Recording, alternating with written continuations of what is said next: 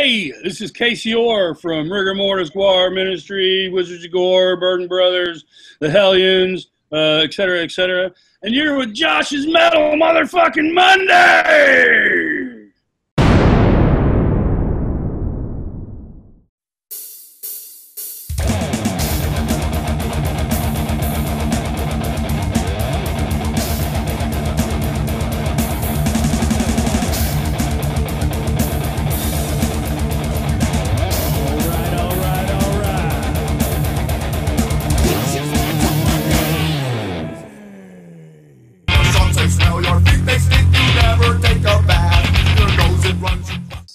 It was all crazy shit, man. It was a blast. It was unlike probably any other band. I mean, we were the road crew.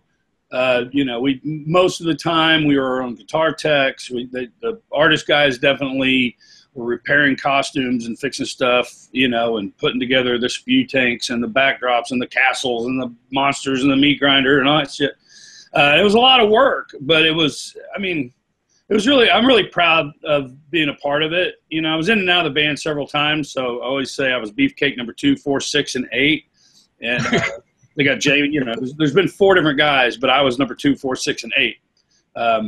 All even numbers for some reason. Yeah, I'm all the even numbers, so I don't know what that means. But, but yeah, it's just something I'm really proud of. It was when I first joined the band, the first few years were just nuts. I mean, the wheels are off and everybody was just getting wasted and crazy partying and blah, blah, blah. And then we just, we toned it down over the years, for the most part. And because you're doing it all the time, you finally you just can't party every night, and you got friends in every city. And to them, it's like a yearly event. But to you, you've just done 13 in a row.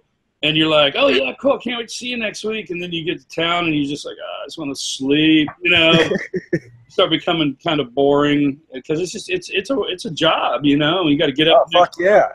Start all over again. But you start getting older, so, you start easing back on all that stuff. But it was crazy. I saw some shit, man.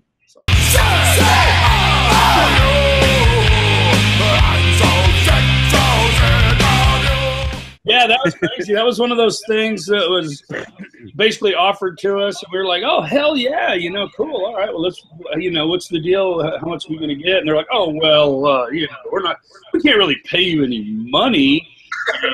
But if you don't want to do it, we'll find someone else. So we're just like, all right, we'll do it. I think we got paid like 0.003 cents per game sold or something just, insulting and shitty. But that was like all the movies Gwar was in back then on us. So it was the same kind of shit, It's like, oh, well, if you don't want to do it for free and be in a movie, then we'll call someone else. And we just, it was cool though, it was like staying on the radar and doing whatever you can,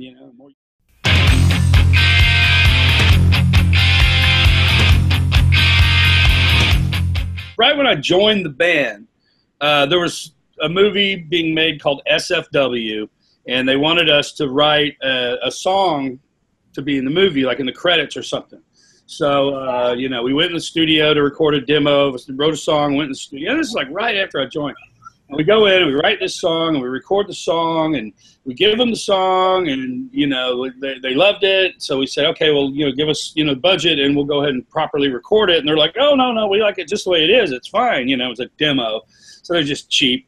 And it ends up, it's not even on the soundtrack album for the movie. And somehow it got nominated for a Grammy, which is ridiculous because no one had ever heard the song. It wasn't like it was out there on the radio or it was even like, on the soundtrack album to this movie. I don't even know if the movie was even really out yet. It was just because when we found out we were nominated for a Grammy, it was like, oh, wow, cool. Then we thought about it for a second and went, what? What is this, some kind of, obligation to somebody at Sony or something that had something to do with the song. But anyway, so we get nominated for a Grammy. Nobody gives a shit. Nobody could care less. When he told them we were on Beavis and Butthead, it was like we were the Messiah. And it was just like, nobody cared about the Grammy thing at all. It was just like Beavis and Butthead or whatever.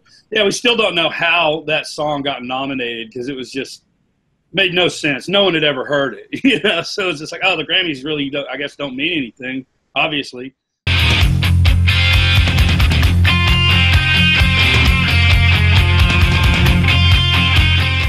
Dude, I started out as a fan too. My band Rigor Mortis was on tour with Death Angel, and we played at Saratoga Winners in New York. Okay.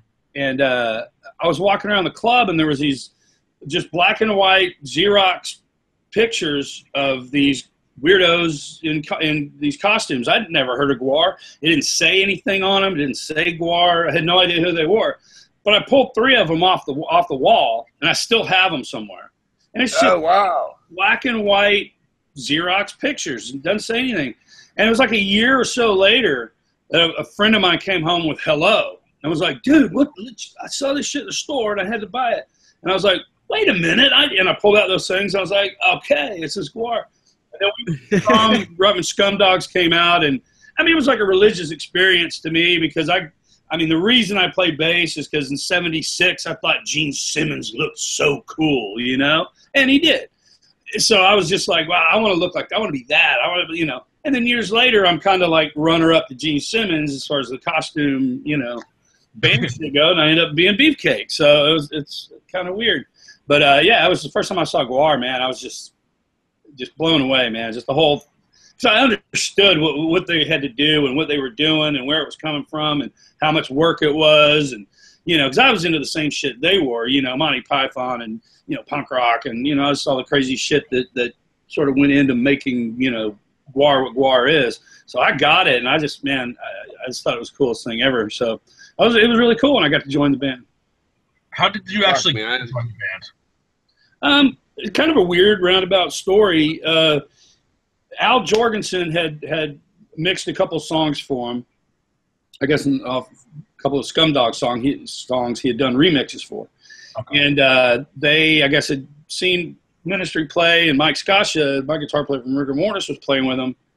And I guess when the original flattest Dewey Rowell was quitting, they contacted Al to see if Mike Scascia was available, and Mike Scascia wouldn't have put on a costume for shit.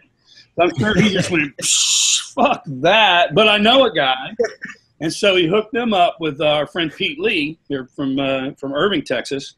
And Pete was in a band called Sedition that played with Rigor Mortis a bazillion times, good, long, old-time friend of ours. So he ended up getting the Gwar gig and was flattest for years and years and years.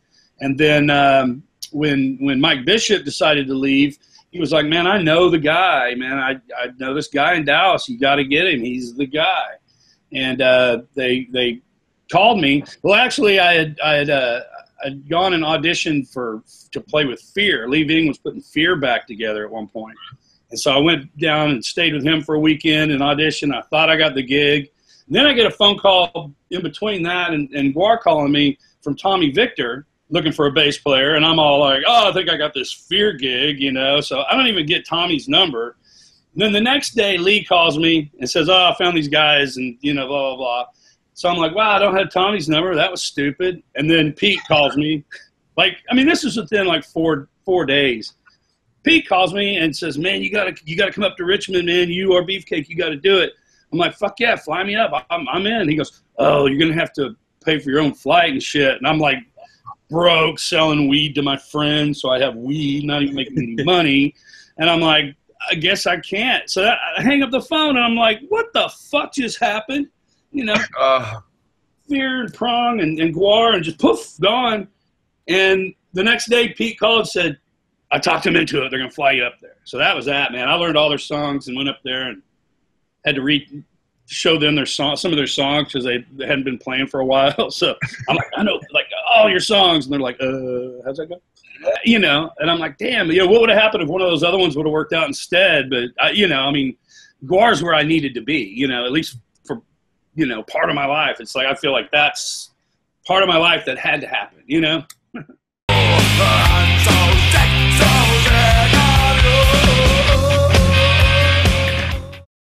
You know, my guess is probably about 40, 50 pounds. Jeez. I always say it's more because it always feels like it's more. And probably after the show, it's probably 5 pounds more than that. But it's, I mean, it's it's fiberglass. There's a lot of foam. It's heavy. It's definitely fucking heavy as shit. The helmet's, you know, but it feels heavier than it really is. So when you put it on and everything's balanced, it doesn't really feel, you know, it doesn't feel as bad. If it's not balanced, you try it on, you hand it back to the guy that built it and said, bullshit on that. You know? And sometimes you try shit on, you go, I can't do this, man. I can't wear. One time, Don Dracula was making me a new chest plate. And I guess he thought it'd be funny to give me a bigger round belly with a big Audi belly button on it. I'm like, it sticks out this far from my stomach, and it's got a big ball on the end. I have to play bass. I have to hold it. So I'm holding my bass about 3 feet in front of me, holding it up, looking at him, going, "Do you see a problem? Do you see a problem with it?" Writing it all down and shit. And I was like, "Yeah, it's real funny, Don, but